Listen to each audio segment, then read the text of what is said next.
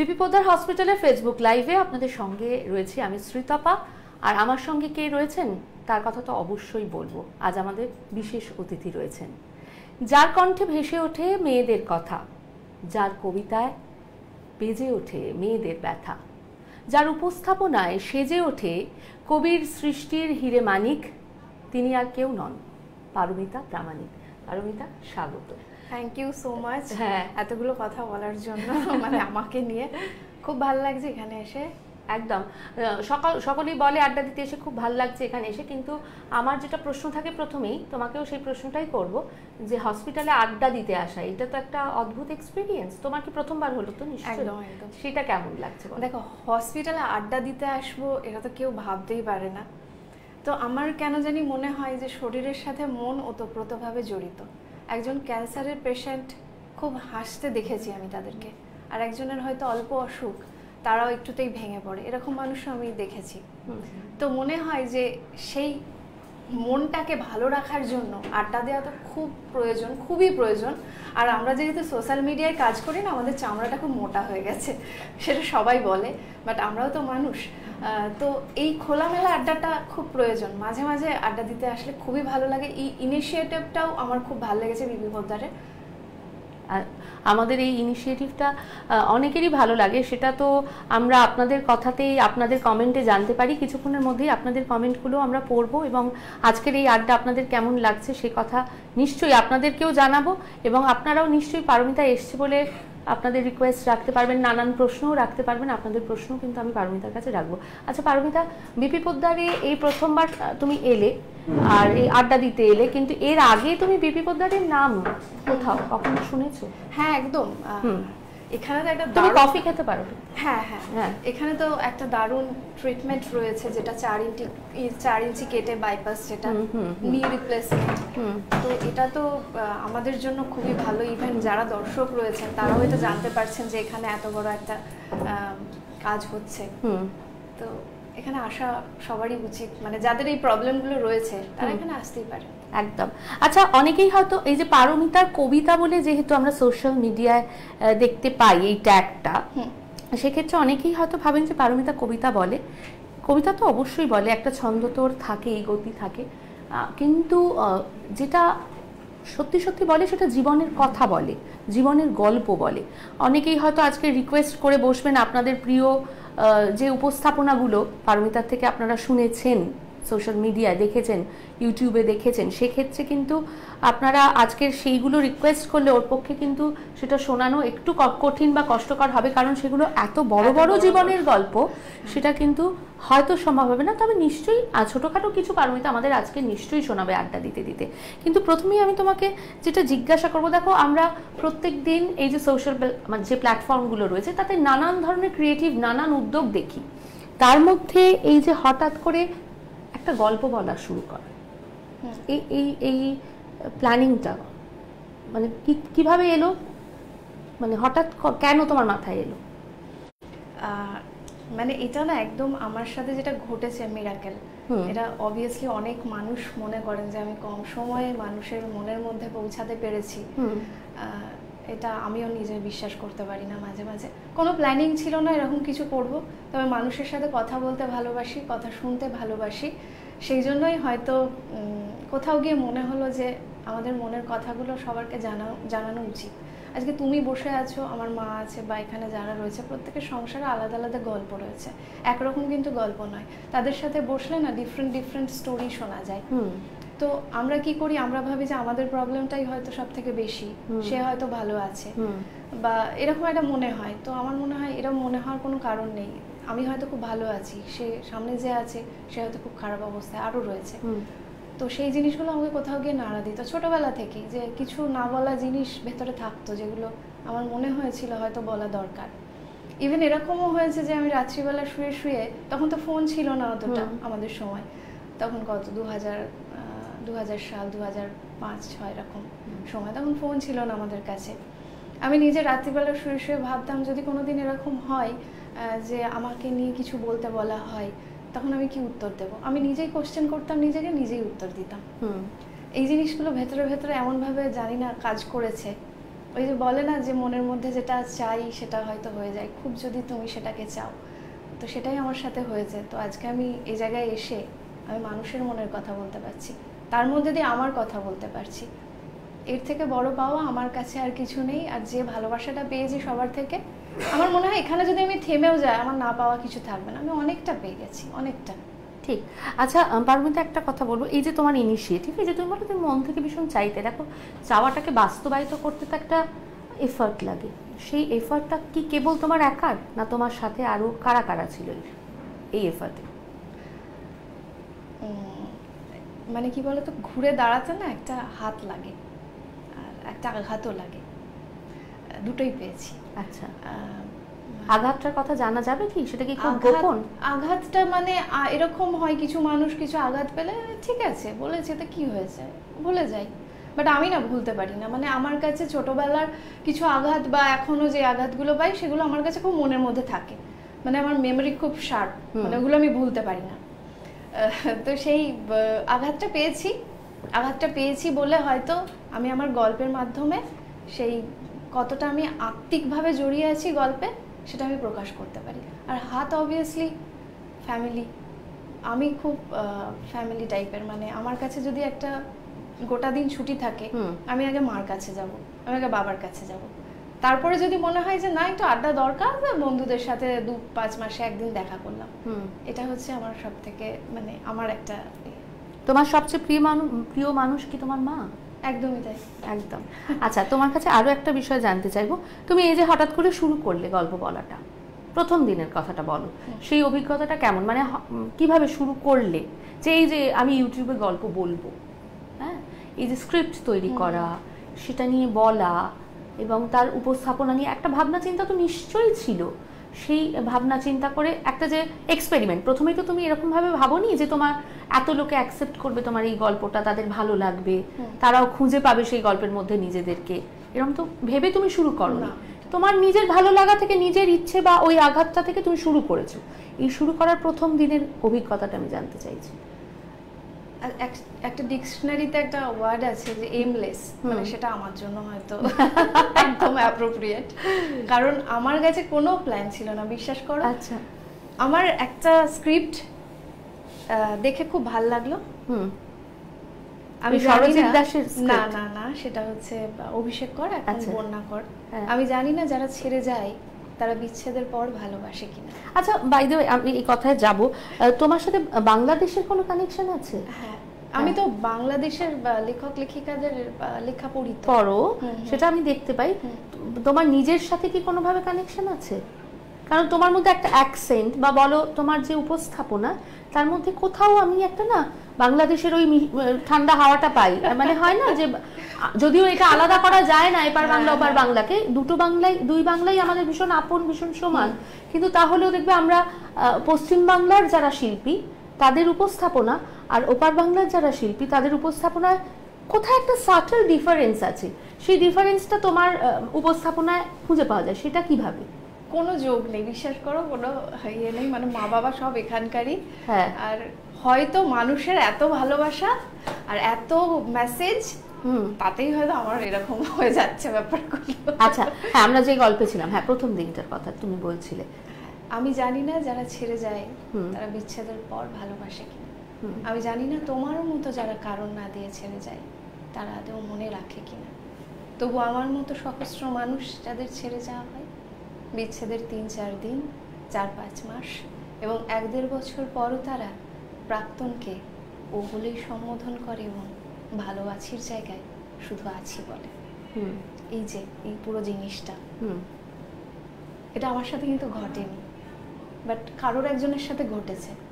সেই জায়গাটা গিয়ে ফিল করে ওই যে ফিলিংসটা হলো, ওটা আমাকে করতে হবে। মানে ইনস্ট্যান্ট আমি করে ফেললাম। আমার একটা মাইক ছিল না তখন, 150 টাকার মাইক হয় না, মানে একটা মানে ফোনে করে কানেক্ট করে, যেটা ওটা কানে লাগালাম। আলো খুব একটা, বাড়িতে যেরকম নরমালি আলো থাকে ওরকম একটা আলো। স্ট্যান্ড তখন ছিল না, কারণ প্রথম শুরু করেছি, কি করবো, দুই করে শুরু করা। তো বালিশটা সামনে নিয়ে স্টার্ট করে দিয়েছি। তারপরে যখন 10,000 ভিউ হলো, তখন তো এত ভিউ ছিল না, জানো তো, মানে ভিউ কি জিনিস, শেয়ার কি জিনিস বুঝতাম না, মানে না বুঝেই স্টার্ট করেছিলাম। সেদিনকে আমরা খুব পার্টি করেছিলাম আমরা বন্ধুরা মিলে, এটা খুব মনে পড়ে যে আমার 10,000 ভিউ হয়েছে। সেই পার্টিটা করেছিলাম বলে আজকে আমি 10 মিলিয়ন টাকাও, মানে সেই দিনকার ফিলিংসটা না আজ কি আরো বেশি করে হয় না? আজ আর সেই আনন্দটা হয় না? না, আমি একই আনন্দ হয়, ডেফিনেটলি আনন্দ তো হবেই বলো, কিন্তু প্রথম আনন্দটা একরকম, তারপর আস্তে আস্তে ঠিক আছে একটা এক্সপেকটেশন হয়, এরপর একটা ভালো কাজ, একটা দায়িত্ব, রেসপন্সিবিলিটি চলে আসে যে এরপর একটা ভালো কাজ করতে হবে। যদি মানুষ না অ্যাকসেপ্ট করে, যদি কিছু একটা নেগেটিভ বলে দেয়, সেই জন্য সবসময় চেষ্টা করি যে একটা স্টোরি বলবো তার মধ্যে নেগেটিভ পজিটিভ কিছু না থাকুক, নেগেটিভে ভরা একটা কিছু না থাকুক, এরকম একটা চেষ্টা করি, একটা পজিটিভ বার্তা মানুষকে যাতে দিতে পারি। ঠিক ঠিক। আচ্ছা, আমরা এই আড্ডাটার মধ্যে দিয়ে কতটা পজিটিভ বার্তা দিতে পারছি আমাদের দর্শককে আমি একটু দেখি। তার পাশাপাশি তোমাকেও বলবো, তোমার পেজে যদি তুমি একটু শেয়ার করে দিতে পারো তাহলে খুব ভালো হয়, কারণ কি আমাদের দর্শকরা আমাদের সাথে তো থাকবেই, পাশাপাশি তোমার যারা ফলোয়ার্স আছে তারাও কিন্তু আমাদের সাথে যুক্ত হতে পারবে, এবং তারা যদি কোনো রকম প্রশ্ন রাখতে চায়, কোনো কিছু তারা যদি কিছু জানতে চায় পারমিতার সম্পর্কে, তারা কিন্তু রাখতে। এখানে কিন্তু আমাদের ইতিমধ্যেই অনেকেই রয়েছেন আমাদের সাথে, এবং কেউ কেউ কমেন্টও করেছেন। শারমিন সুলতানা তিনি লিখছেন, আপনার গল্প বলাগুলো এত ভালো লাগে। সেই ভালো লাগাটাই হয়তো মানুষকে, এই যে তুমি ভিউয়ার্সদের কথা বলছিলে, এত ভিউজ, তোমার বলার, তোমার উপস্থাপনাটাই হয়তো মানুষকে ছুঁয়ে যায়। গল্পগুলো তো ধরো জীবনের গল্প, এই গল্প তো বারবার মানুষের জীবনে ঘটেছে, সেই গল্পটাই নতুন করে তুমি বলছো, তোমার বলার মধ্যে নিশ্চয়ই কোথাও সেই আকর্ষণ বোধ মানুষ করেন, যেখান থেকেই তোমার এত ভিউজ। দারুণ লাগছে দিদি আপনার গল্প, এরকম অনেক কমেন্ট আসছে। দেবাশিস চৌধুরী লিখেছেন, very nice and sensational programme, এই সমস্ত নানান কমেন্ট আমরা শুনতে পাচ্ছি। আমরা আপনাদের কথা নিশ্চয়ই পারমিতার কাছে পৌঁছে দেব। তার আগে পারমিতার থেকে আমি যেগুলো জানবো, পারমিতার ছোটবেলাটা কেমন কেটেছে? ছোটবেলায় আমার মানে জন্মেছি আমি কৃষ্ণনগরে, আর 5টা মধ্যবিত্ত পরিবারে যেরকম ভাবে বেড়ে উঠেছি সেইভাবেই হয়েছে। স্কুলিং, কলেজ সবকিছুই আমার কৃষ্ণনগরে। বাড়ির ছোট মেয়ে ছিলাম, দিদি আছে, খুব আদরে, কিন্তু আদর দিলেও বাবা মা আমাকে বুঝিয়ে দিয়েছিল যে তোমাকে কতটা করতে হবে, জীবনে এগোতে গেলে কি কি ফেস করতে হবে। সেই জন্য বাবা মা মনে করেছিল যে কাজটা আমি করছি সেটা ভুল অবভিয়াসলি হবে না, তারা যে শিক্ষাটা দিয়ে আমাকে বড় করেছেন, সেই জন্য কোনো কিছুতে বাধা দেননি। বাবা হচ্ছেন সরকারি চাকরি করতেন, ব্যাংকে চাকরি করতেন। সেই সময় হয়তো আমার দরকার ছিল না, যখন আমি কলেজ পাশ করি সেই সময় আমার দরকার ছিল না একটা চাকরির, তবু আমি প্রাইমারি একটা বেসরকারি স্কুলে জয়েন করেছিলাম। তখন আমার গ্র্যাজুয়েশন শেষ হলো, না মাস্টার্স শেষ হলো, তখন আমি জয়েন করি। তার 1 বছরের মাথায় আমার মনে হলো বিএড করতে হবে, একটু হায়ার স্টাডি করা দরকার। তো বিএড করতে গেলাম। বিএড করতে করতে আমার মনে হলো যে বিএড করছি, অনেকে বলে জানো তো যে আমি তোমাকে তুমি বলছি, নিশ্চয়ই অনেকে বলে বিএড করতে গিয়ে হিমশিম খেয়ে যাচ্ছি, এত কিছু লেখা এই সেই। আমি না, মানে বিএড করতে করতে আমি আবার আরেকটা স্কুলেও পড়াতাম। আচ্ছা, ফার্স্টে স্কুলটা ছেড়ে দিয়ে বিএড করে, তারপরে বিএড করাকালীনই আমি আরেকটা ইংলিশ মিডিয়ামে টিচিং করতে যাই। ইভেন কীরকম হতো, সকাল 7:30টায় আমি বেরোতাম স্কুলে, 2টোর সময় স্কুলটা শেষ হতো, ওই 2টোর সময় আমি আবার কলেজে যেতাম, যে কটা ক্লাস থাকতো আমি করতাম। তো এইরকম ব্যাপারটা ছিল, কোনোদিন দরকার হয়নি আমার একটা চাকরির, যে আমার হাত খরচ দরকার, কিন্তু আমার ভেতরে তৈরি হয়ে গিয়েছিল যে আমাকে আমারটা বুঝে নিতে হবে। ঠিক। আচ্ছা, তুমি তো স্কুলে চাকরি করেছো বা বিভিন্ন এক্সপিরিয়েন্স তোমার হয়েছে, কিন্তু এই যে তুমি যে গল্পগুলো বলো সেখানে কোথাও আমার মনে হচ্ছে, আমি একজন দর্শক শ্রোতা হিসেবে তোমাকে বলছি, দুঃখ, বিচ্ছেদ, জীবনের খুব ছোট ছোট জমে থাকা যে অভিমানগুলো, সেগুলোই তোমার ইউএসপি। সেটাকেই কি তুমি, সেই ধরনের লেখাকেই কি তুমি বেছে নাও গল্পগুলো বলার জন্য? দেখো, মানে গল্পগুলো অ্যাকচুয়ালি অনুভূতির ওপরই দাঁড়িয়ে, এবার অনুভূতির আলাদা আলাদা রয়েছে, রাগ, অভিমান, কান্না, আনন্দ, সবকিছুই, প্রেম, সবকিছুই রয়েছে, সেইগুলো বেছে বেছেই করি।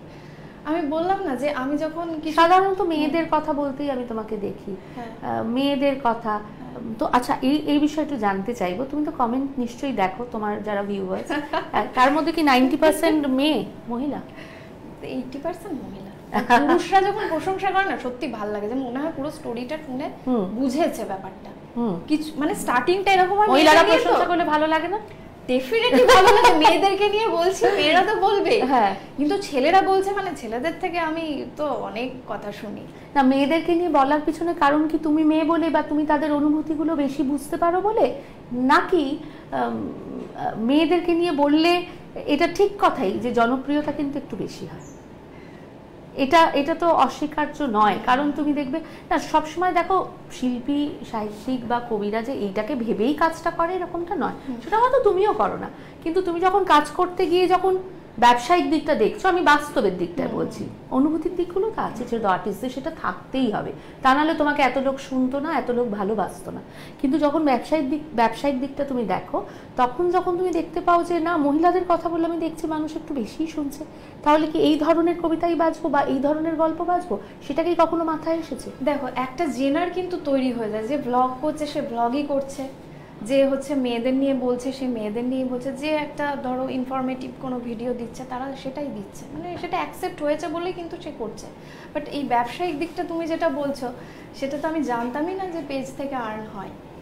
আচ্ছা, এটা আমি অনেক পরে জানতে পেরেছিলাম। হ্যাঁ, তারপরে মানে তখন বুঝলাম যে না, এটা আমার ভেতর থেকে এসেছে বলে। তুমি কি শেয়ার করে দিয়েছো? হ্যাঁ হ্যাঁ, বেশ বেশ, হ্যাঁ, আমার ভেতর থেকে এসেছে বলেই কিন্তু আমি এই কাজগুলো করেছি আর কি। বেশ। আর আলাদা করে মেয়েদের নিয়ে বলতে মেয়েরা অ্যাপ্রিশিয়েট করে সেটাও না, আমি কিন্তু সমানভাবে বলার চেষ্টা করি, একটু হয়তো মেয়েদেরটা বেশি হয়ে যায়, একদমই তাই। আমি মেয়ে, আমি আমার মাকে দেখেছি সামনে থেকে, আমি আমার শাশুড়ি মাকে দেখছি, ইভেন আমার যারা মেয়ে আমার কাছাকাছি রয়েছে তাদেরকে, অন্যান্য যারা আমার দিদি রয়েছে, আমি সবকিছু দেখেই, ইভেন এত মেসেজেস আসে আমার কাছে যে তাদের প্রবলেমের কথা বলে, মেয়েরাই বলে, তো সেইগুলোকেও নিয়েও লিখতে হয় আর কি। তুমি এর আগে কখনো আবৃত্তি করা বা ধরো বাচিক শিল্পী যেরকম উপস্থাপনা করে থাকি সেরকম কখনো করেছো? না, এই প্রথমই মানে ট্রাই করলে এবং সেটা এত সুন্দরভাবে অ্যাকসেপ্টেড হলো? প্রথমই বলতে পারো। এর আগে আমি তো আবৃত্তি শিখতে গিয়েছিলাম, 1 মাসের মাথায় আমি দেখছি আমার মানে আমি ছোট করছি না যারা আবৃত্তি শিল্পী, আমার ভয়েস চেঞ্জ হয়ে গিয়েছে, মানে আমি পারছিলাম না। আচ্ছা, মানে আমি না গল্পর মতো করে বলতেই ভালোবাসি, বেনিমাধব তোমার বাড়ি যাব, আমি আমি আমি আসছি না ভেতরে, আমি যেন আমাকে হারিয়ে ফেলছি। এটা আমার জন্য না, আজকে যদি আমি আবৃত্তি করতাম তাহলে হয়তো আমি এই জায়গাটা থাকতাম না, কারণ আমি আমার ভালো লাগার জায়গা ওটাই, আমি তোমার সাথে যেভাবে কথা বলছি আমি সেটাই ভিডিও করছি। হ্যাঁ, কিন্তু সেক্ষেত্রে তো একটা পেস থাকে, সেক্ষেত্রে তাকে বলার যে বাচনভঙ্গি তার মধ্যে একটা কোথাও একটা সেই অনুভূতির জায়গাটা থাকে, সেগুলো কি তোমার নিজের থেকেই তৈরি করা, নিজের থেকেই ভাবনা চিন্তা করা সেরকম? বেশ। আচ্ছা, এরপর আমি তোমার কাছে যেটা জানতে চাইবো, তুমি ধরো সামাজিক নানান জটিলতা বা সূক্ষ্ম অনুভূতিগুলো নিয়ে তুমি বলো, সেক্ষেত্রে এরপরে তুমি বললে যে একটা জনার তৈরি হয়ে যায়, কিন্তু জনারের তো একটা বোর্ডামও থাকে। আজ ধরো তোমাকে প্রচুর লোক শুনছে, ভীষণ প্রশংসা করছে, শুনছে, একটা সময় তো আসবে যখন পারমিতার থেকে তারা অন্য কিছু চাইবে, সেই সময়ের কথা কখনো ভেবেছো নাকি এখনো ভাববার সময় আসেনি? আমি ওই জায়গাটাই স্ট্রিক্ট থাকতে চাই, কারণ এটা আমার প্যাশন, এটা আমার ভালো লাগার জায়গা। এরপর যে ভালো লাগাগুলো আছে সেগুলো আমি সবার সাথে শেয়ার করতে চাইছি না আপাতত। আচ্ছা, মানে কেবলমাত্র এই যে ধরনের তুমি গল্প পাঠ করছো সেই ধরনের গল্পই তুমি পাঠ করবে। আচ্ছা, এই যে সোশ্যাল প্ল্যাটফর্ম, এই বিষয়ে তুমি কি বলবে? তুমি নিজে একজন অডিয়েন্স হিসেবে বলো, তুমি নিজে দেখো যখন সোশ্যাল প্ল্যাটফর্মে তোমার নিজের উপস্থাপনা দিয়েছো, খুব সুন্দর একটা সাড়া পেয়েছো, নিজে যখন অডিয়েন্স হিসেবে দেখো, নিজে যখন দর্শক বা শ্রোতা হিসেবে দেখো, সেক্ষেত্রে বিভিন্ন ক্রিয়েটিভ কাজ, সবকিছুর ভালো মন্দ দিক আছে, আমি সেই ভালো মন্দ দিকগুলো তোমার কাছ থেকে জানতে চাইছি সোশ্যাল প্ল্যাটফর্মের ক্ষেত্রে। মানে আমারটাই বলছো? তোমারটাই শুধু না, তুমি অ্যাজ অডিয়েন্স বলো, তুমি যখন দেখো অন্য কারুর কাজ দেখো। আচ্ছা, ব্যাপারটা হচ্ছে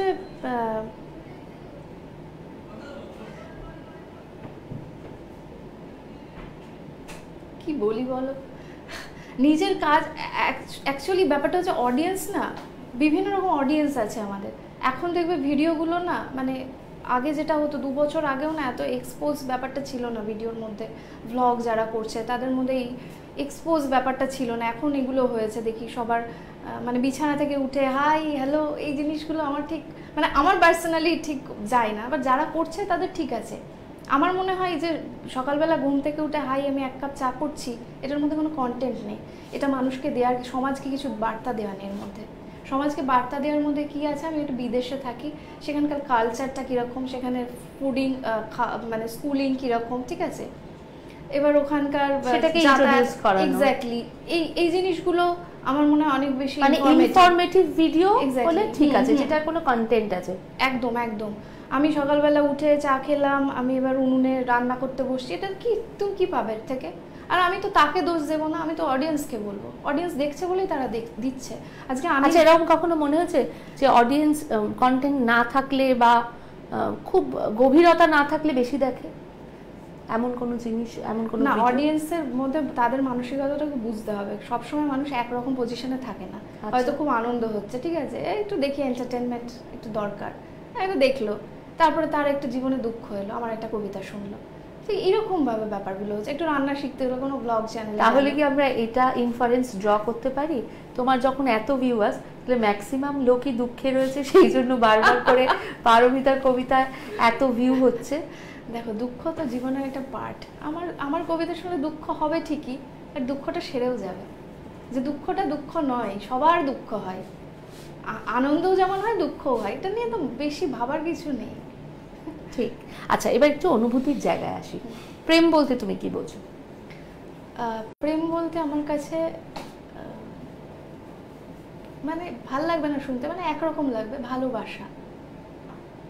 ভালোবাসার আর কোনো না ব্যাখ্যা হয় না।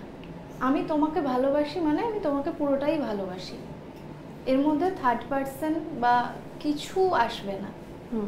যে কোনো পরিস্থিতিতে আমি যদি অন্য দিকেও চলে যাই, আমি আবার তোমার কাছে ফিরে আসবো, এটা ভালোবাসা। বেশ, যেখানে ভালোবাসা বাঁধে সেটাই প্রেম, তাই তো?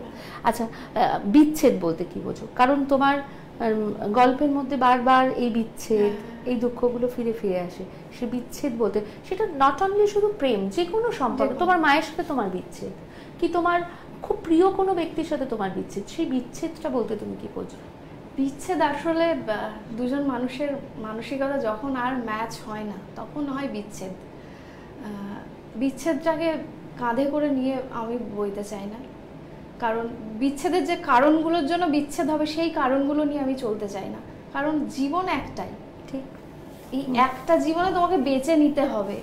কারোর দ্বারা তুমি আটকে গেলে, নিজেকে আটকে রেখে দিলে, সেটাকে জীবন বলে না। কিন্তু তুমি মুখ বুজে সয়ে গেলে, বলে অনেকে মুখ বুজে সহ্য করে যাও, ঠিক হয়ে যাবে, একটা সার্টেন টাইম পর্যন্ত আমরা সহ্য করতে পারি, তারপরে না মানুষের একটা সীমা আছে, সেটা মানে দেয়ালে পিঠ থেকে যায়, সেই অতিক্রম করে যায় ব্যাপারটা। আমার মনে হয় সেই সম্পর্ক, যে কোনো সম্পর্ক, সেখানে আস্তে আস্তে বিচ্ছেদটা চলে আসে। আর বিচ্ছেদ হচ্ছে খুব কষ্টের, বিচ্ছেদটাকে তো কিন্তু অ্যাকসেপ্ট করা। এমন তো অনেক সম্পর্কের ক্ষেত্রে বিচ্ছেদটা ধরো খুব কষ্টের নয়ও, ধরো যখন দুজনেই বিচ্ছেদটা চাইছে, যে হ্যাঁ এই সম্পর্কের যে টানাপোড়েন, সেই টানাপোড়েনের চেয়ে বিচ্ছেদ তবু ভালো, তখন তারা প্রিটেন্ড করছে যে এই সম্পর্ক থেকে বেরিয়ে গেলে আমি ভালো থাকবো, কিন্তু সবকিছু কি এত সহজে বলা যায়? একটা বিচ্ছেদ মানে অনেক দিনের একটা সম্পর্ক, সেটাকে আমি দুম করে ব্রেক করে সেই সুইচ অফ অনের মতো তো হতে পারে না। আমি খুব খুশি হলাম, হ্যাঁ সম্পর্কটা থেকে বেরিয়ে এসে আমি বেঁচে গিয়ে আমি পরের দিনই এটা অন্য জগতে চলে, এটা হয় না, মানুষের জীবনে হয় না, সময় লাগে। আচ্ছা, আর তুমি স্মৃতির কথা বারবার ঘুরে ঘুরে বলছো, যে চট করে কি ভোলা যায়? সব তো থেকেই যায়, বা তুমি নিজেও বললে নিজের সম্বন্ধে আমি ভুলতে পারি না। একটা কথা আছে, স্মৃতি সততই মধুর, সেটা তার মানে তুমি বিশ্বাস করো না? মধুর গুলো হলে মধুর, ঠিক আছে, সততই মানে সর্বদাই, সব সময় মধুর, সেটা কি তাই তোমার কাছে? তাই নয়, না, সব সময় মধুর হয় না, কিন্তু স্মৃতিগুলো নিয়ে কিন্তু আমাদের চলতে হয়। কিন্তু এরকম তো দেখো, সময় আমাদের এমন শিক্ষা দেয় যে স্মৃতিটা ধরো ভীষণ দুঃখের ছিল, সময়ের ব্যবধানে দেখবে সেই স্মৃতিটাও খুব দুঃখের থাকে না, তখন মনে হয় যে না এরকম না করলেই পারতাম, বা তখন হয়তো সেটা অতটা দুঃখের স্মৃতি থাকে না। ওই জন্যই সততই মধুর কথাটা বলা আছে। সময় যেহেতু স্মৃতিকে ধীরে ধীরে ধীরে ধীরে দুঃখটা, স্মৃতির দুঃখটাকে ম্লান করে দেয়, সেটা কি তোমার ক্ষেত্রে হয় না? তোমার স্মৃতিশক্তি কি ভীষণ স্ট্রং? মানে কিছু কিছু ক্ষেত্রে, পড়াশোনার ক্ষেত্রে একদম না, মনে থাকে না সেটা, বাট কিছু ঘটনা যেটাকে আমাকে খুব আঘাত দেয় না, সেটা আমার কাছে একদম জীবন্ত। ঠিক ঠিক।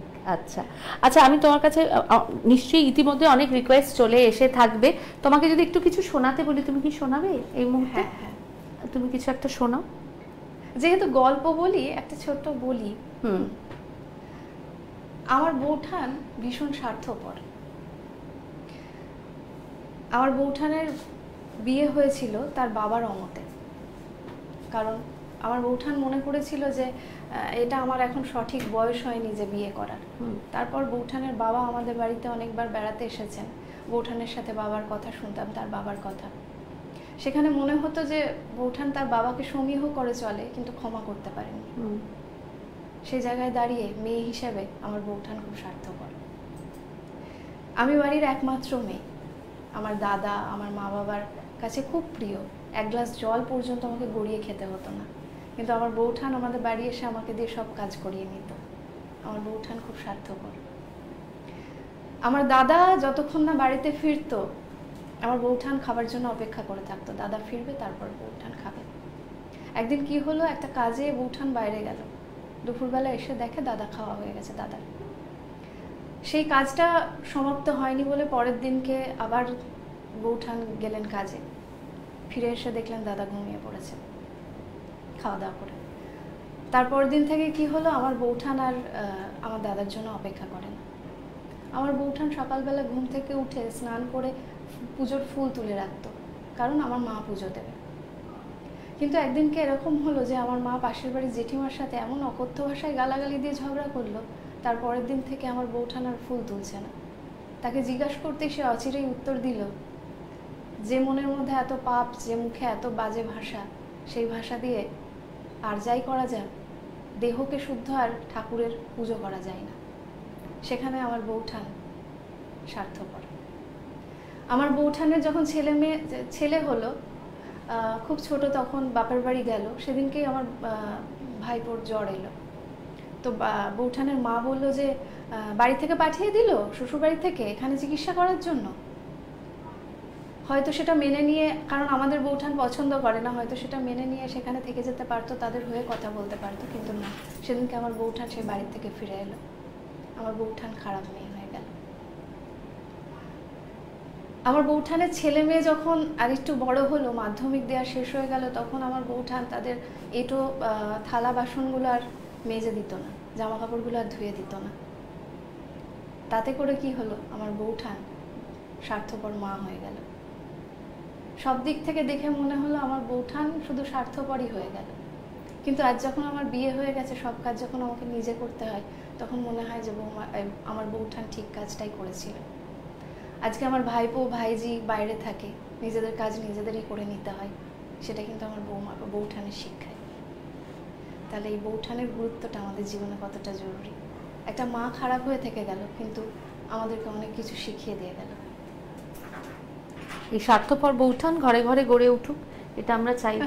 তাহলে বোধহয় কোথাও মেয়েরা নিজেদের অস্তিত্ব জানান দিতে পারবে, কোথাও তাদের নিজস্ব যে মনন, তাদের যে ভাবনা, তাদের জীবনের মধ্যে কিন্তু প্রতিফলিত হবে, এটা তো আমাদের ধারণা। আচ্ছা, তুমি যখন একটা কন্টেন্ট বাছো বলার জন্য, কি দেখে বাছো? আমি কতটা রিলেট করতে পারছি, সেই জায়গাটায় আমি থাকলে কিরকম হবে, বা সেটা অন্যের লাইফে ঘটতে পারে।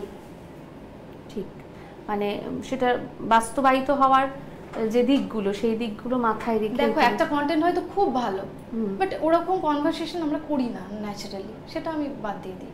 আচ্ছা, তুমি নিজে লেখো? হ্যাঁ, নিজে কন্টেন্ট তৈরি করো? আমি ম্যাক্সিমাম, আমি তো আবার কন্টেন্ট, মানে আমি একটা টপিক দিয়ে দিই লেখক লেখিকাদের। আচ্ছা, না, আমি বেসিক্যালি সময় পাই না।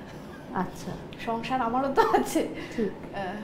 আচ্ছা, তোমার সংসারের কথা বললে বলে একটু জানতে চাইবো, তোমার সংসার জীবন শুরু হলো কবে থেকে? আমার 2020 একদম মনে থাকবে, কারণ ওই সময় কোভিড।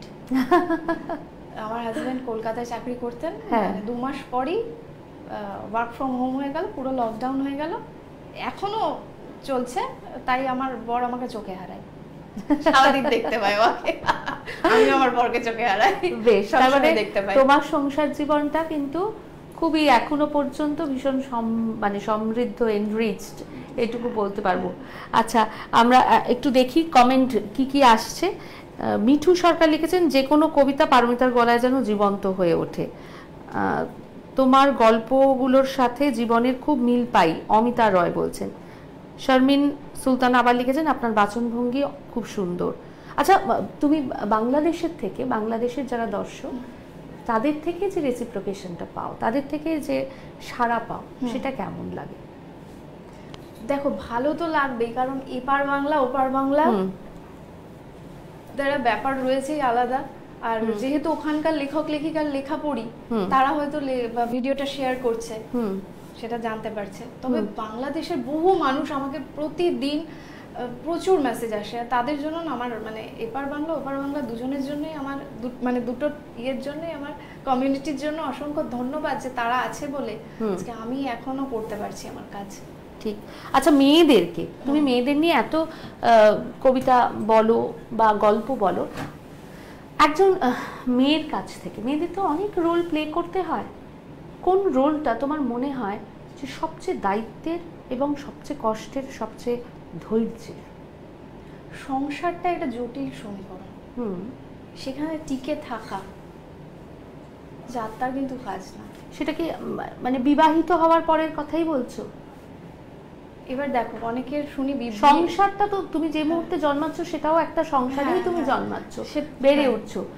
তুমি যখন মেয়ে এই রিলেশনশিপটায় আছো, তখন যে জটিলতা তোমার জীবনে, তুমি যখন স্ত্রী তখন কি জটিলতা একটু বেশি? তুমি যখন মা তখন কি জটিলতা আরো খানিকটা বেশি? এইটা আমি তোমার কাছে জানতে চাইছি। এই যে এতগুলো সম্পর্কে আমরা যাপন করি, আমি কখনো মেয়ে হয়ে যাপন করছি, কখনো বোন বা দিদি হিসেবে যাপন করছি, কখনো বন্ধু হিসেবে, কখনো প্রেমিকা হিসেবে, কখনো স্ত্রী হিসেবে, কখনো মা হিসেবে, বৌমা, আরো মামিমা, কাকিমা, জেঠিমা, সেগুলো তো আছেই। তোমার মনে হয় কোনটা সব থেকে দায়িত্বপূর্ণ একটা রোল যেটা মেয়েদেরকে প্লে করতে হয়? মানে মেয়ে যখন হচ্ছে তখন কি সংসারে মায়ের সংসারে মেয়ে আসছে, মানে মায়ের কাঁধে পুরো দায়িত্বটা, সেখানে কিছুটা হলো হালকা মেয়েটা। এবার বিয়ের পর যেটা হচ্ছে, সেখানে হচ্ছে বউ হিসেবে তার দায়িত্ব কিন্তু সব থেকে বেশি। কারণ যেখানে তার মা বাবা একা, আমার ধরো দাদা নেই, আমি আমার জায়গা থেকে বলছি, আমার বিয়ে হয়ে গেল, আমার মা বাবা বাড়িতে একা, আজকে মা বাবার কিছু হলে আমাকে ছুটে যেতে হবে, আমাকে যেতেই হবে, কেউ আমাকে আটকাতে পারবে না। আমার শ্বশুর শাশুড়ির কিছু হলে আমাকেই সেটা করতে হবে, আমার কিন্তু পাশের বাড়ির লোকটা এসে কিছু করে দিয়ে যাবে না। এই ইকুয়েশনটাকে মানুষকে আগে বুঝতে হবে। কেউ কারোর উপর অ্যালিগেশন দেওয়া যায় না, কাউকে কোনোভাবে অ্যালিগেশন দেওয়া যায় না। এই যে যেহেতু স্বার্থপর বউঠানের গল্পটাই বললাম, তো সেখানে বিপদে আপদে কিন্তু বাড়ির মানুষই থাকবে। আমার মনে হয় একজন বউ যখন বিয়ে হলো, তার যে রেসপন্সিবিলিটিটা, তার যে একটা জায়গায়, নতুন জায়গায় গিয়ে তাকে স্টেবল করাটা, এটা কিন্তু খুব চাপের। কারণ তুমি 27 বা 26 বছর, যে বছর তোমার বিয়ে হচ্ছে, সেখানে একরকম পরিবেশে থেকে তুমি আরেকটা জায়গা, মানে একটা চারা গাছ একটা বড় হয়েছে, ফুল ফল দিচ্ছে, তাকে ডিরেক্ট উপরে তুলে তুমি অন্য জায়গায় নিয়ে এসে বসাচ্ছ, তো তাকে তো সেইভাবে তোমাকে ট্রিটমেন্ট দিতে হবে, তাই না? তুমি যদি তাকে সেই জল আবহাওয়াটা না দাও, সেই পরিবেশটা না দাও, সে কি তোমাকে ফুল ফল দেবে? ডেফিনেটলি দেবে না। তাহলে তোমার আগে রেসপন্সিবিলিটি তাকে ভালোবাসা, তুমি তাকে একটু ভালোবাসা দাও, কারণ সে ছেড়ে এসেছে, তুমি ছেড়ে আসলে সে দিত। কিন্তু আমরা তো দেখো সমাজের বুকে এরকম অনেক ঘটনা দেখতে পাই, যখন ধরো হাজব্যান্ড ওয়াইফ ধরো দুজনেই ছেড়ে এসেছে, দুজনের তাদের পূর্ব পরিচিত যে পরিবেশটা, সেই পরিবেশটা ছেড়ে তারা একেবারে দুজনেই একটা নতুন পরিবেশ নিজেরা তৈরি করেছে। তারপরেও কিন্তু আমরা দেখতে পাই যে এখন ডিভোর্সের রেট আগের তুলনায় অনেক বেশি, এবং মানিয়ে নেওয়ার জায়গাটা কোথাও বারবার মেয়েদের দিকে অভিযোগের আঙুল তোলা হয়, সেটা কতটা সত্য আমি জানি না, বা সেটা আমি কতটা মেনে নিই সেটা তো আমার ব্যক্তিগত মতামত। কিন্তু দুজনেই অ্যাডজাস্ট করতে, দুজনেই যখন একটা নতুন পরিবেশ তৈরি করছে নিজেরা, সেক্ষেত্রেও কিন্তু একই সমস্যা দেখা দিচ্ছে। সেটা কেন? এবার আলাদা থাকার কথা বলছো, মানে আমরা তো অনেক সময় মনে করি আলাদা থাকলাম মানে অনেকটা রিল্যাক্সড, কিন্তু অ্যাকচুয়ালি রিল্যাক্সড নয়। তারও পরিবার রয়েছে, যেহেতু আমি পরিবারকে বেশি ভালোবাসি সেই জন্য বারবার ওই কথাটাই বলবো যে তার ঘাড়েও থাকছে তার মা বাবা, আমার দিকেও থাকছে আমার মা বাবা, এই একটা হ্যাজার্ড থেকে যায়। এবার এগুলোকে বাদ দিয়ে যদি বলি দুজনের আন্ডারস্ট্যান্ডিং এর কথা, সবসময় মেয়েদের দিকে অভিযোগের তোলা হয়, আবার ছেলেদের দিকেও তো অবভিয়াসলি তুলতে হবে, কারণ দুটো দিক থেকে ঝামেলা হলো তবেই বিচ্ছেদ আসে, তবেই সেপারেশনটা হয়। তো সেক্ষেত্রে বলবো যে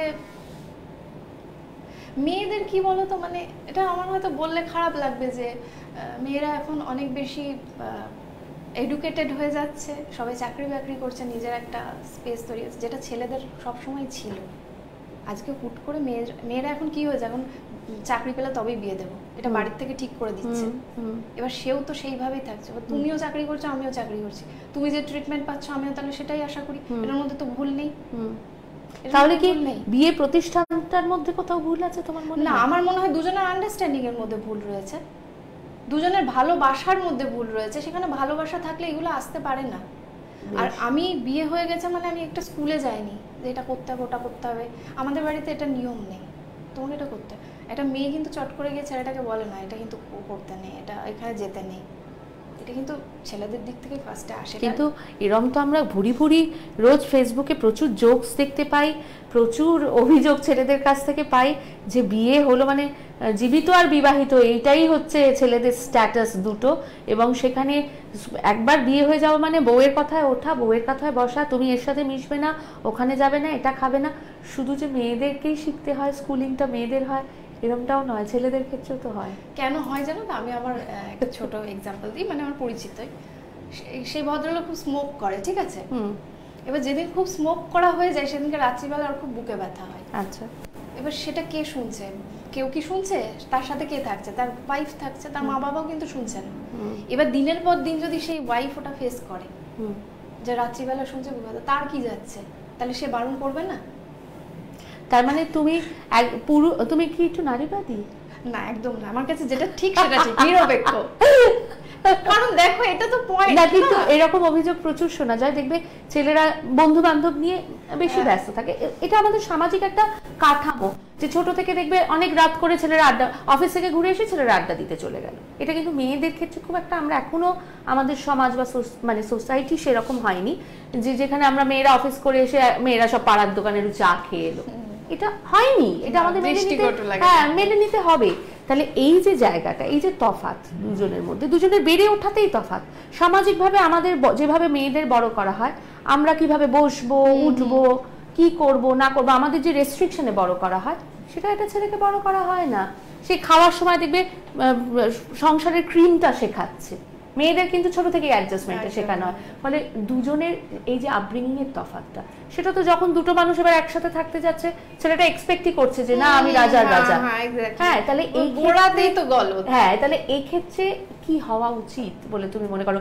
সিস্টেম বদলাতে হবে, সমাজকে বদলাতে হবে, ভাবনায় বদল আনতে হবে, নাকি এটা চিরকালীন? না, আমার তো মনে হয় স্টার্টিং এ আমরা যেহেতু মা বাবার থেকে শিক্ষা পাই, সেখানেই শিক্ষাটা দিয়ে দিতে হবে। তুমি তোমার মাকেও অনেক সময় দেখবে যে নিজেকে শুধু শুধু বঞ্চিত করছে, যেখানে প্রয়োজন নেই কিন্তু বঞ্চিত করে।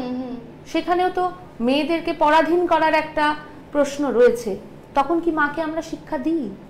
আমি তোমার কাছে এটা জানতে চাই, তুমি কি কখনো মাকে শিক্ষা দিয়েছো কেন এটা করছো, যে তোমার তো এটা এই খারাপ, ধরো মাছের একটা সব থেকে খারাপ যে পিস সেটা মাই খেয়ে থাকেন সংসারে, যেটা খারাপ খাবার ওটা মা সরিয়ে রাখলো, বাকি ভালোটা সবাইকে, সেটা তোমাকেও ভালোটা খাইয়ে দেবে। কখনো কি মেয়ে হিসেবে, মানুষ হিসেবে তুমি এটা কখনো মাকে বলেছো তুমি কেন আজকে খারাপটা খাবে, তুমি বাবাকে আজকের ওই খারাপ পিসটা দেবে, তুমি খাবে আজকে মাছের মাথাটা, কি হোয়াটএভার যে ভালো পিসটা, এটা কি কখনো তুমি করেছো?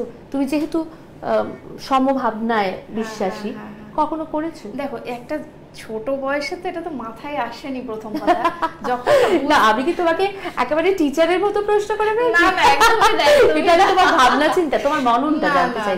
যখন আমি বুঝতে শিখেছি, আমি তো এখনো বলি যে আমিও মানে আগে আমি নিজেকে বঞ্চিত করে ফেলি কোনো কোনো সময়। যে আমি তো পাচ্ছি, ঠিক আছে, সবাই সমানভাবে খাবো, আনলে সবার জন্য সমান আনো, একটা খারাপ একটা ইয়ের দরকার নেই, ঠিক আছে। আমি এখন তো বলি মাকে যে না মা মাকে আমি অনেক বুঝিয়ে বুঝিয়ে এখন অনেকটা ইয়ে করতে পেরেছি। আগে তো মানে নিজেকে পুরো বঞ্চিত করে রাখতাম। হ্যাঁ হ্যাঁ হ্যাঁ। কিন্তু এখন আমার এই কবিতাগুলো শোনে, আমি আবার যাদের সাথে কথা বলি মার সাথে সেগুলো শেয়ার করি, কারণ আমার তো ভালো বন্ধু মা। আচ্ছা, তোমার এই কবিতা থেকে একটু জানতে চাইবো, দেখো অনেকে ইন্সপায়ার্ড হয়েছে, এরকম তো অনেক লোক আছে তোমার যারা ভিউয়ার্স, যাদের জীবনে হয়তো ভাবনাটাই বদলে গেছে, এরকম কখনো প্রতিক্রিয়া পেয়েছো? একদম একদম, সেটা একটু জানতে চাই। মানে পাত্র দেখাতে কি হয়েছিল, কি হয় মানে মেয়ে দেখতে হলে আগে ছেলের বাড়ির লোক মেয়ে বাড়িতে যায়, তাই তো প্রথমে কিন্তু এটা হয়। কিন্তু ওই পাত্র দেখা সরজিৎ ঘোষ লিখেছিলেন, তো ওখানে একজন সে কবিতাটা শুনে মানে গল্পটা শুনে আমাকে মেসেজ করেছিল, দিদি আপনার এই কবিতাটা শুনে আমি অনুপ্রাণিত হয়েছি, আর মেয়েদের বাড়ির লোককে আমি আগে আমাদের বাড়িতে আসতে বলিনি, আমরাই গিয়েছি দেখতে। ইভেন আমার মা বাবাও ব্যাপারটা নিয়ে খুশি। একটা মানুষ যদি বদলালো সেটাও তো অনেক বড় কথা, অনেক, সেটা যদি আমার কথা শুনে বদলায় সেটাও অনেক। এটা খুব ভালো কথা, এটা ভীষণ ভালো লাগলো। এটা আমি অবশ্যই দর্শকদের বলবো আমাদের সেশনে। কতটা সেন্সেশনাল সেশন হচ্ছে আমি জানি না, কারণ কিছু একজন প্রথমেই লিখেছিলেন আমাদের দর্শক যে খুব সেন্সেশনাল সেশন, কিন্তু এইটুকু আমি বলবো যে আজকে পারমিতার সাথে আমি যে আলোচনার মধ্যে আমি সব থেকে যে ভালো অংশটুকু এখানে পেলাম সেটা হচ্ছে কোনো একজনের, সমাজের কোনো একজনের ভাবনারও যদি বদল আমার উপস্থাপনার মধ্যে দিয়ে, আমার সৃষ্টির মধ্যে দিয়ে বা আমার কোনো কাজের মধ্যে দিয়ে আমি করতে পারি, তার থেকে ভালো কথা আর কি হতে পারে। আমি আবার একটু কমেন্টে যাব পারমিতা। ললিতা বর্ধন তিনি লিখছেন, খুব ভালো লাগে তোমার গল্প, তোমার গল্পের মধ্যে জীবন্ত ভাব আছে, তোমার গলায় শুনতে ভালো লাগে। তোমার উপস্থাপনার কথা কিন্তু বারবার উঠে আসে।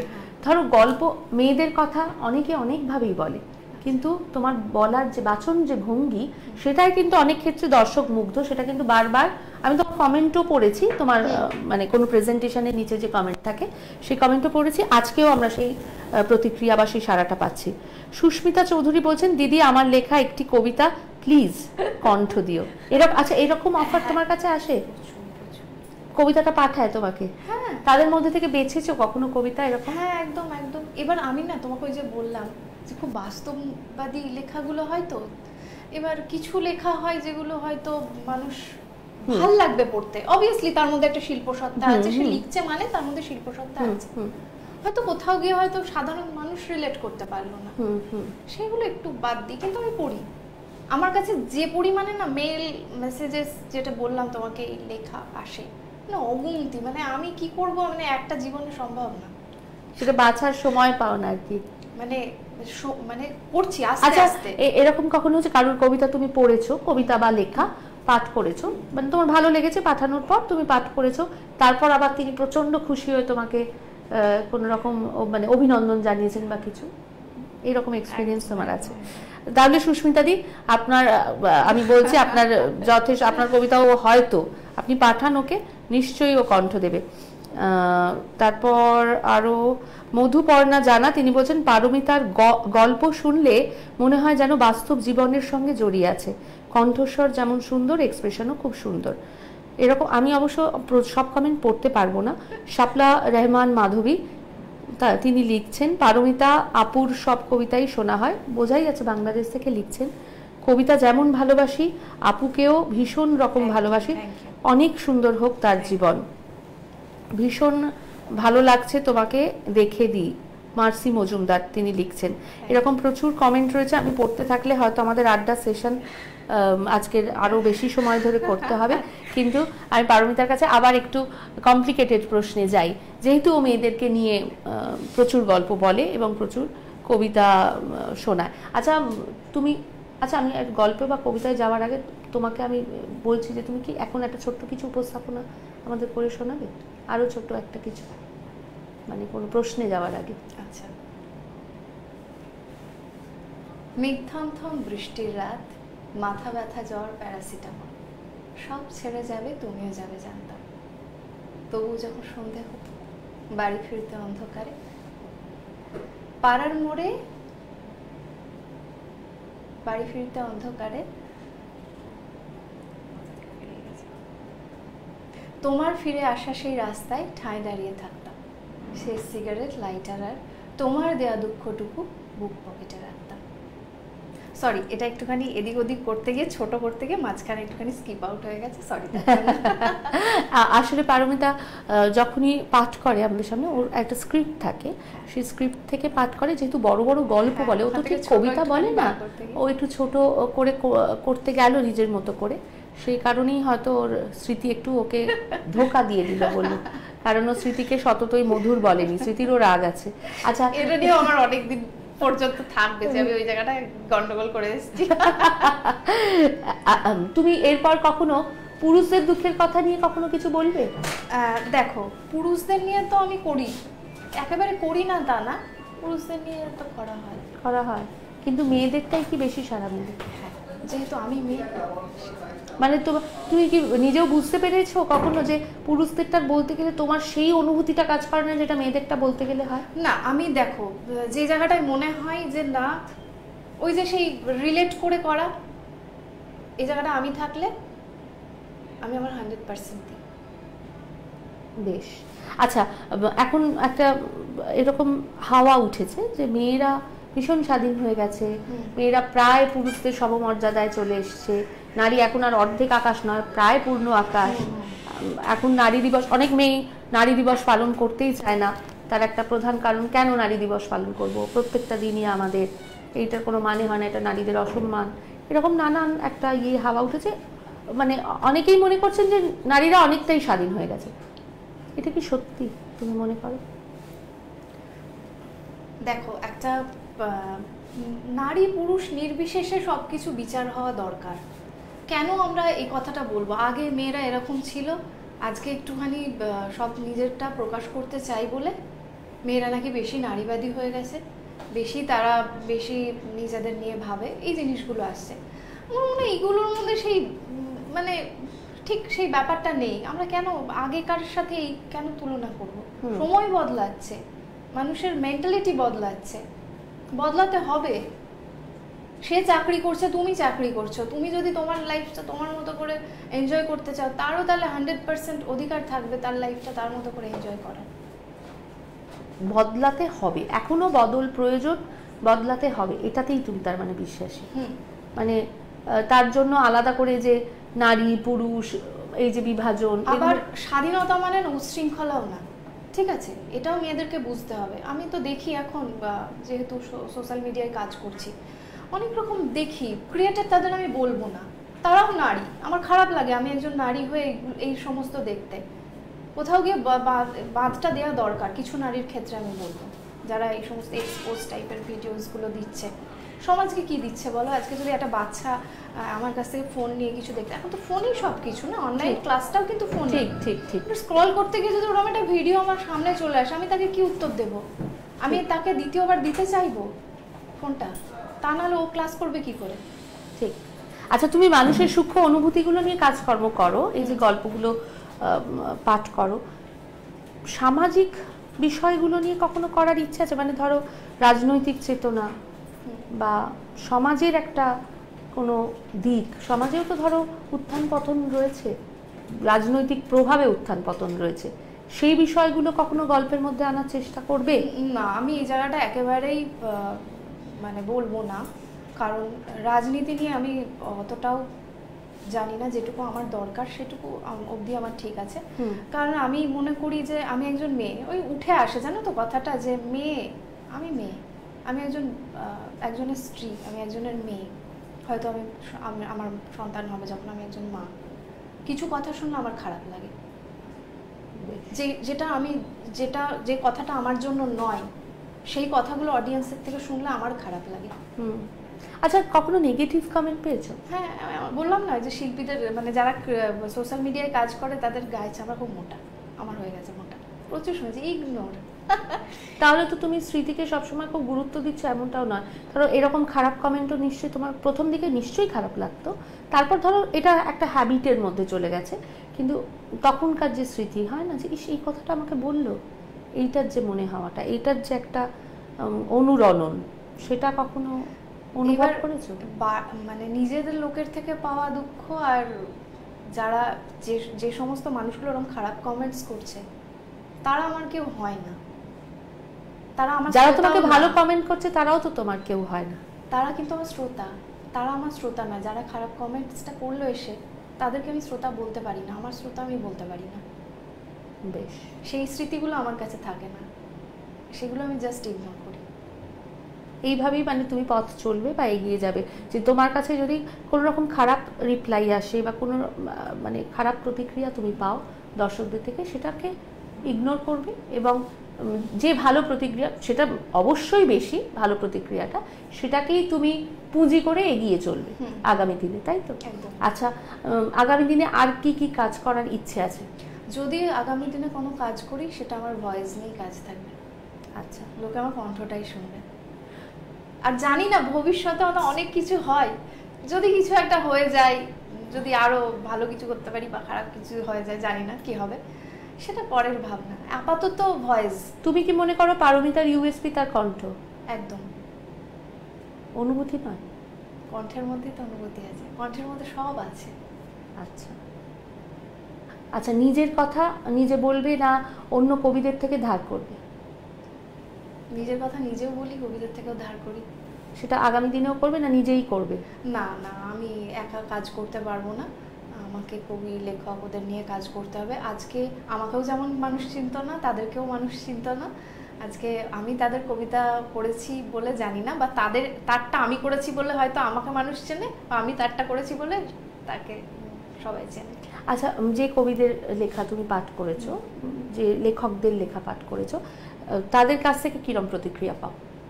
তারা তো মানে খুব খুব ভালোবাসে আমাকে। মানে সরজিতা তো মানে আমার দাদা, আমি তো বলি যে আমার দাদা হয়ে যাও তুমি। সরজিতা খুব ভালো। ইভেন বাংলাদেশের দোলনা আছে, ও খুব ভালো। ফুয়াদ সনম আছে বাংলাদেশের, তার লেখাও পড়ি। এবার কিছু লেখক লেখিকা আছে, তাদের আমার খুব অবাক লাগে, নামের স্পেলিং ভুল হলে আমাকে এসে একটা বড় সড়ো মেসেজ বলে, একটু নামের স্পেলিংটা দেখবেন, একটু ঠিক করে দেবেন।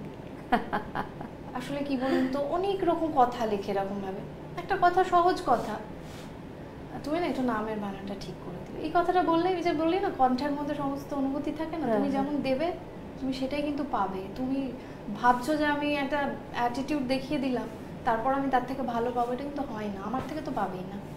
শিশুদের নিয়ে কোনো কাজ করার ইচ্ছে আছে আগামী দিনে? আমি তো মানে ছোটদের স্কুলেই পড়াতাম, তাদেরকে পড়ানো, ড্রয়িং, আমি ড্রয়িংও মানে টুকটাক জানি, তাদেরকে ড্রয়িং শিখিয়েছি। আমার মনে হয় ওই সামনাসামনি শিশুদের নিয়ে কাজ করাটা বেটার অনলাইনের থেকে। মানে সোশ্যাল প্ল্যাটফর্মে সেরকম কিছু করা? শিশুদের আমি ইনভলভ অতটা খুব পছন্দও করি না, জানো তো। যে শিশুদের নিয়ে এখন আমি কেন সোশ্যাল মিডিয়ায় দেখাবো, এই জিনিসটা আমার ঠিক ভালো লাগে, তার থেকে সামনে। আচ্ছা, তোমার কাছে নীতি আদর্শ বড়, নাকি সমাজের স্রোতে গা ভাসানো, গড্ডালিকা প্রবাহে গা ভাসানো? অবভিয়াসলি নীতি আদর্শ। নীতি আদর্শ মানতে গিয়ে যদি তোমার মনে হয় যে ধরো কোথাও সমাজ থেকে একটা বিচ্যুতি ঘটছে, বা কখনো তোমার যদি মনে হয় যে হ্যাঁ পিছিয়ে পড়ছো, কারণ আমরা জানি সায়েন্সের কথা, সার্ভাইভাল অফ দি ফিটেস্ট, তো সেক্ষেত্রে তুমি সেই লটাকে কি অগ্রাহ্য করবে নীতি আদর্শের জন্য? দেখো, আমার নীতি বলতে মানে যেটুকুই বলো আমার কাজের ওপরে। আমি 4 বছর ধরে কাজ করছি, আমি বহুত আপ ডাউন দেখেছি, বহুত। আমার পেজে বিভিন্ন রকম সমস্যা হয়, কিন্তু আলটিমেটলি দেখি টাচউড, আলটিমেটলি দেখি যে না, আছি, মাথা তুলে আছি। কারণ আমি আমার নীতিটাকে ফলো করি। আমাকে অনেকেই বলেছে নতুন কিছু করো, ট্রাই করো, ভ্লগ করতে পারো, রান্না বান্না করতে পারো। আমার সময় আসেনি এখন ওগুলো করার। আমি অতটাও মানুষের কাছে, মানে মানুষ আমাকে যেভাবে অ্যাকসেপ্ট করেছে না, এটাই। মানে একজন 50 বছরের ভদ্রলোক আমাকে দিদি বলে। এবার আমি ছোটোখাটো 2-1টা ভ্লগ করি, সেটা আমার ইচ্ছাই, রেগুলার বেসিসে নয়।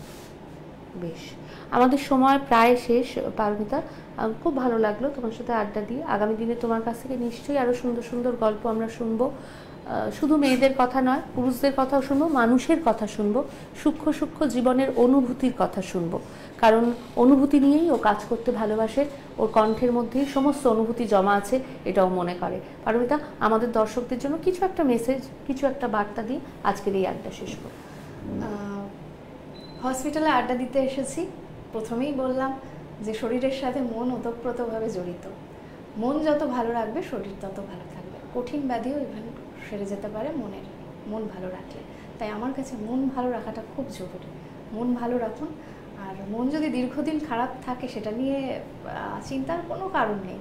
কিছু রোগ আমাদের থাকে যেটাকে নিয়ে আজীবন আমাদের বয়ে বেড়াতে হয়। যেমন আমার খুব ঠান্ডা লাগে, আপনার হয়তো কোনো সাইনাসের প্রবলেম আছে, মাইগ্রেন, যা যেরকম প্রবলেম আছে, এগুলো কিউরেবল না। স্পন্ডিলাইটিস, এগুলো কিউরেবল নয়। তো এগুলোর জন্য প্রিভেন্ট করতে হয়, প্রিকশন নিতে হয়। তো মনেরও ব্যাধি যদি হয় সেটার প্রিকশন নেওয়া হোক, সেটারও প্রিভেনশন নেওয়া হোক, বাড়ির লোকের সাথে বেশি করে কথা বলা হোক, বাড়ির লোককে সময় দেওয়া হোক। বন্ধু বান্ধবের পরিসরটা একটু ছোট হলে অসুবিধা নেই, কিন্তু অনেক বন্ধু করে তাদের থেকে নেগেটিভ কিছু পাওয়ার থেকে না পাওয়াটা আমার মতে বেটার। পরিসরটা একটু ছোট থাকুক আর অনেকটা বেশি পরিবারকে সময় দিই। একদম। আমরা পারমিতার মেসেজ শুনলাম, বার্তা শুনলাম, অনেকক্ষণ আড্ডা দিলাম। আশা করি আপনাদের ভালো লেগেছে। আপনাদের কমেন্ট সব পড়তে পারলাম না, কারণ আপনারাও বুঝতে পারছেন আমাদের সময়ের অভাব, এবং সেখানে আমার আরও কিছুক্ষণ আড্ডা দেওয়ার ইচ্ছে ছিল, কিন্তু সময়ের অভাবে সেটা সম্ভব নয়। ঠিক একই রকমভাবে মানে সম্ভব হলো না আপনাদের কমেন্ট, সবার কমেন্ট পড়া। আশা করি আগামী দিনেও এভাবেই আপনারা আমাদের পাশে থাকবেন, এবং পারমিতাও আপনাদেরকে অবশ্যই আরও নানানভাবে ঋদ্ধ করবে। এই কথা দিয়েই আজকের আমাদের এই সেশন এখানেই শেষ করছি।